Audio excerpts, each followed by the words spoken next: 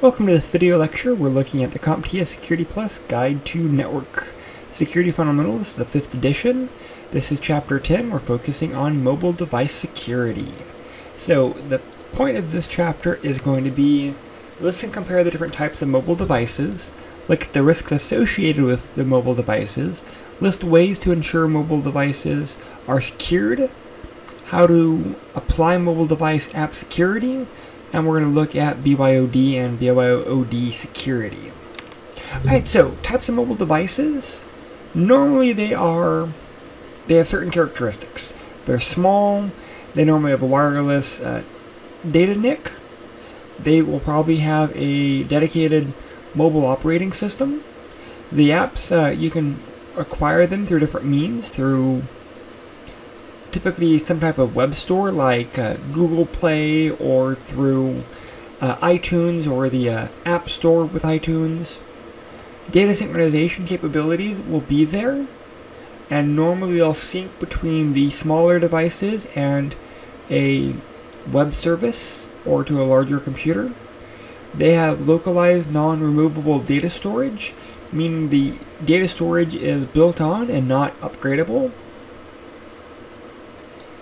Alright, so moving on. Types of devices. They'll have some optional features like cameras, GPS. A lot of them will have a microphone.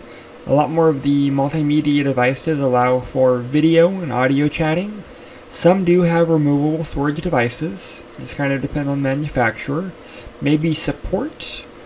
Some of them will have not just a wireless connection, but a wireless and cellular connection.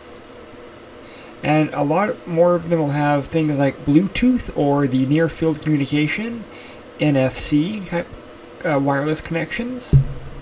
So it really all just depends on your device and the manufacturer.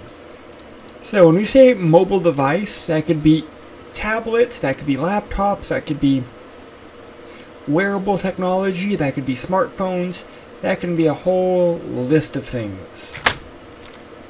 Portable computers, they're going to be very similar to a desktop, but they're going to be smaller.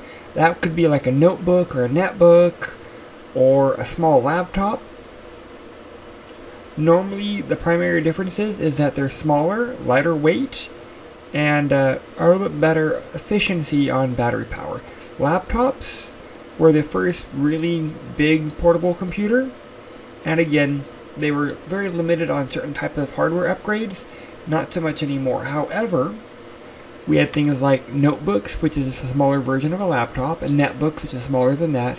And these types of notebooks and netbooks are really made to consume data, not to generate data. And what I mean by that is they're made for you to like check your email, not to be creating documents and whatnots.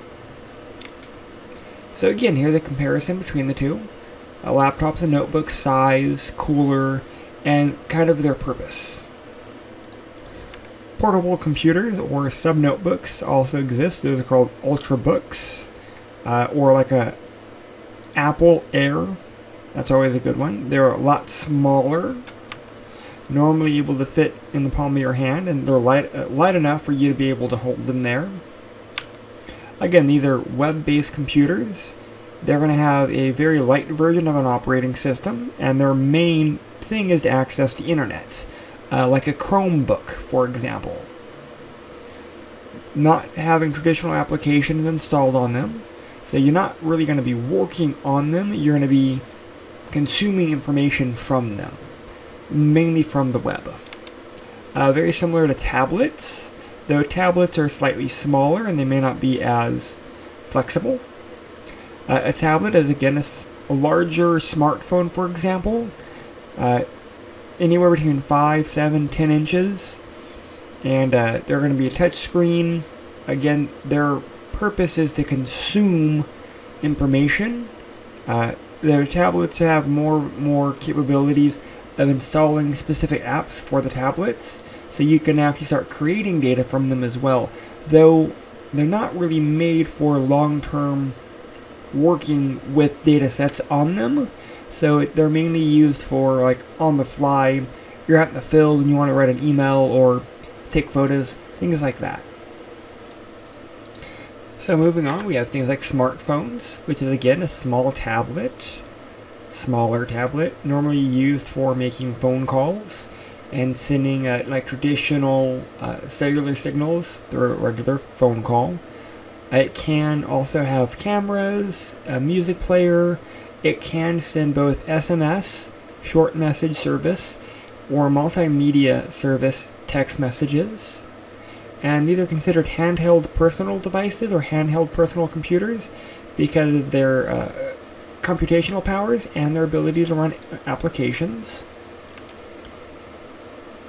Right now, we actually have more smartphones than we do regular phones. Again, this slide's kind of dated, but there are more smartphones than regular phones out there. Wearables could be things like Google Glasses or an iWatch or any type of wearable device that has a network connection that can send and receive data. Here's an example of wearable. These are Google Glasses. And we have some older devices like PDAs, Palm Pilots, notebooks or netbooks.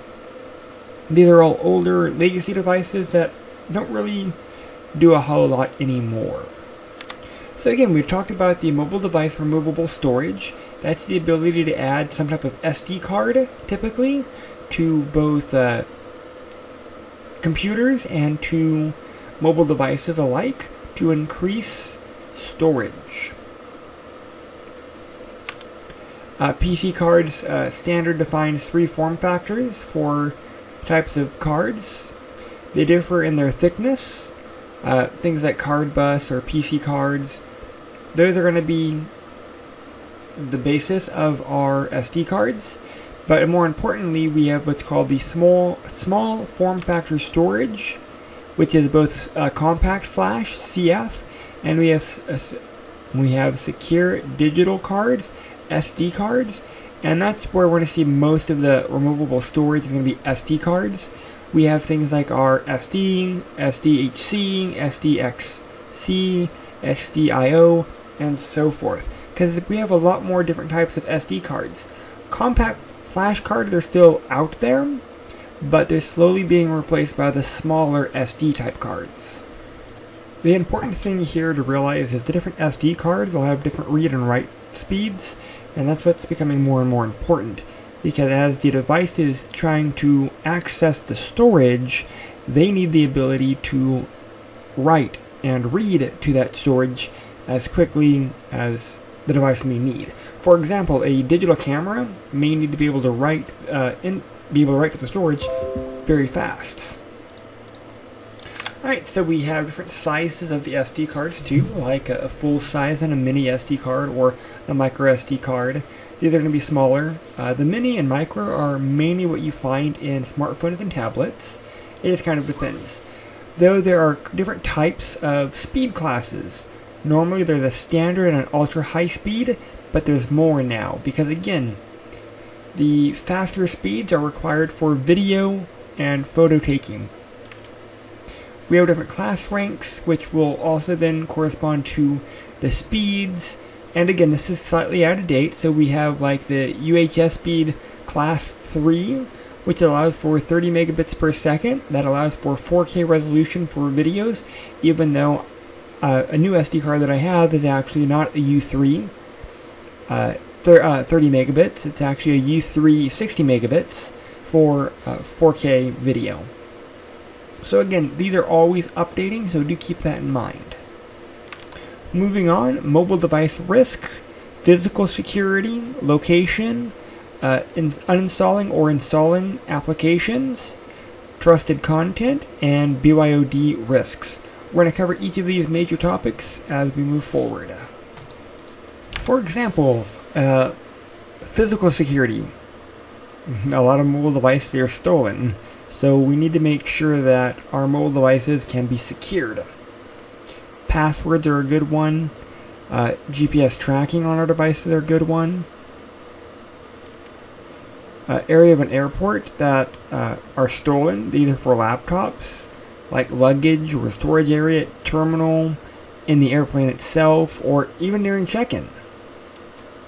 So theft is huge. Connecting to a public network is always a concern, because if you connect to an external public network, the attackers could eavesdrop and do a man-in-the-middle or replay attack, thus being able to capture passwords or other sensitive information. Location tracking is a concern. With GPS, posting on social media, people can track to see what you're doing, and that's a good and a bad thing. Mobile devices using location services, you could be a target of a physical attack, and then that causes theft. Uninstalling or installing unsecured applications. A lot of app stores for the different types of mobile devices allow you to download apps. However, that is a concern as well, because who makes the apps and how secure are the apps? So the big two ones are Apple OIS and like the Google Play Store.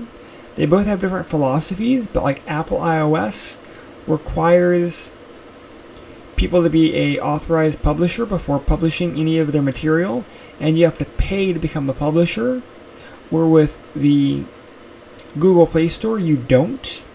So in certain regards, the Play Store is less secure and Apple iOS is more secure. However, you give up a lot of freedom for that security. So there's pros and cons for both. So they may both have different security flaws, so do keep that in mind. So again, there's pros and cons for the app stores. Oh, I went back. Apologize.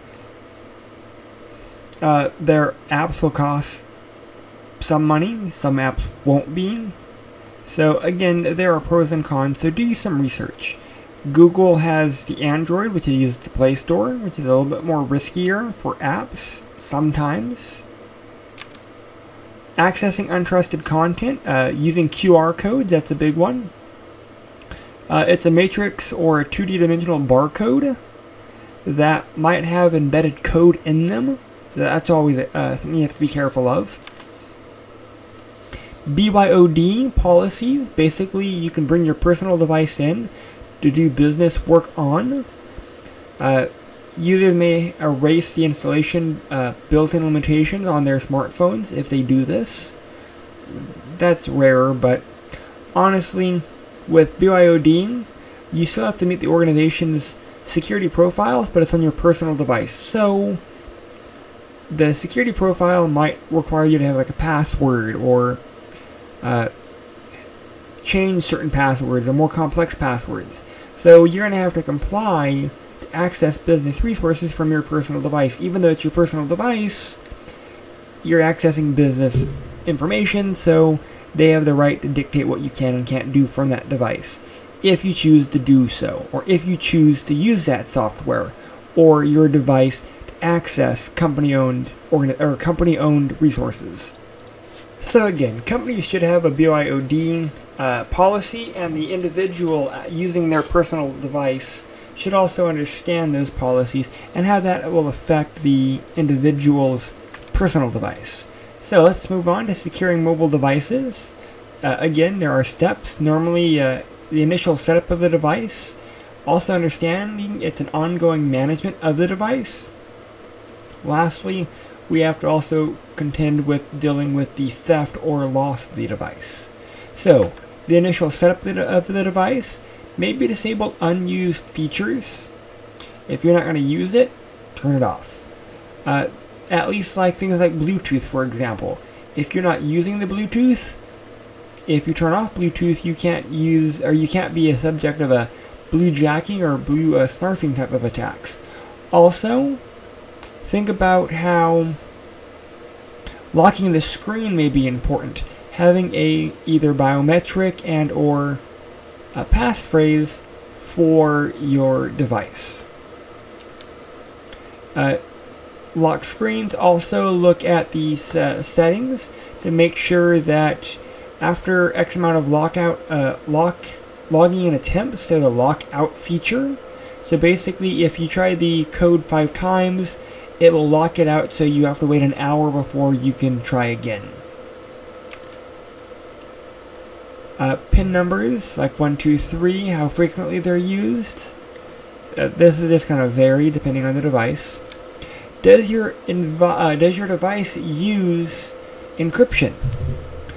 More often than not, they do not natively have encryption turned on. However, these now are features that you can actually turn on.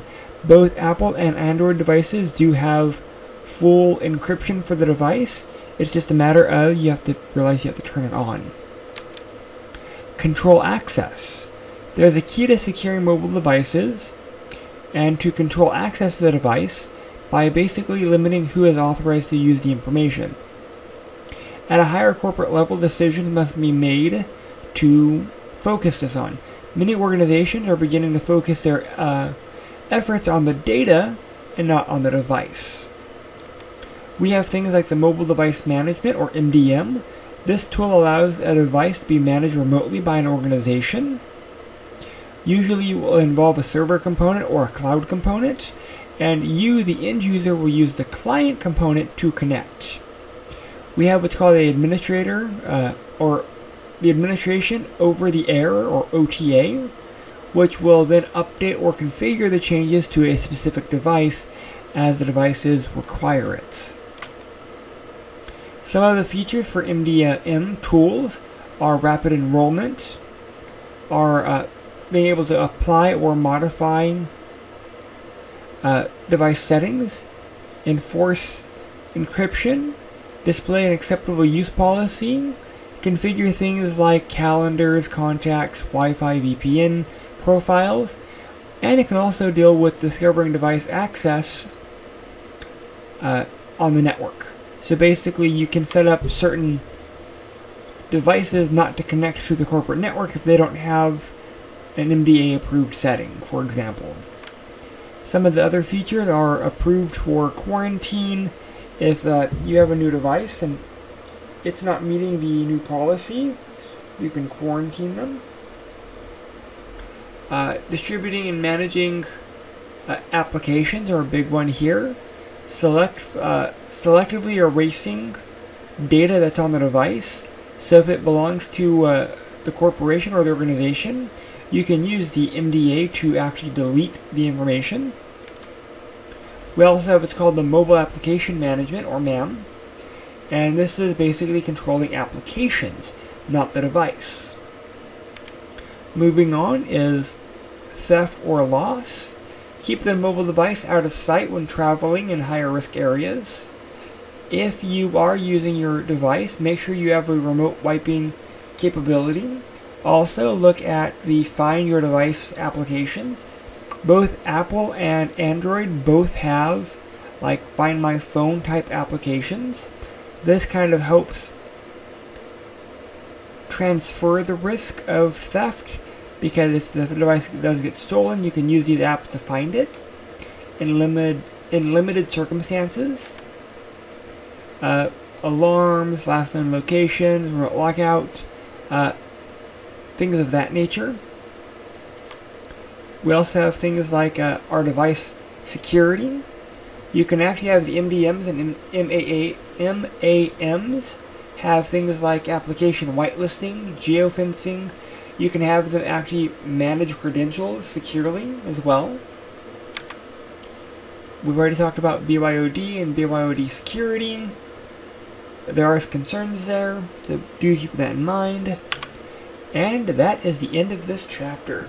This chapter is pretty short in content because we cover the same thing in multiple other chapters, so a lot of this we've already discussed, so do keep that in mind. If you have any questions or concerns, please reach out.